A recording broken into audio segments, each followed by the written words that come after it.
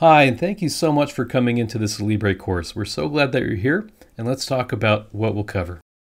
In Alibre, the most fundamental thing that we can have is parts. They're like the fundamental building block of everything else that we do. In order to make parts, we make sketches in 2D, and then we can use tools to make them into 3D parts. Once we have a part, we can put them together in assemblies.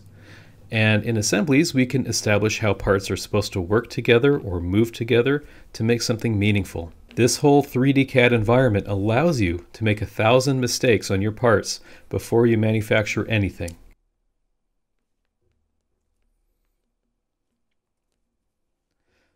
Once you have a finished part or assembly, you can move those into the drawing environment and make 2D manufacturing drawings.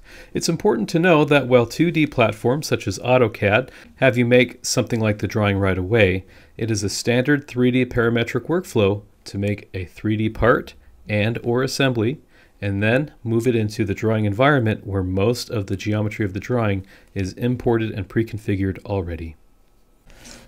This course covers making parts, putting your parts together into assemblies, and then drawing your parts and assemblies in the 2D drawing environment.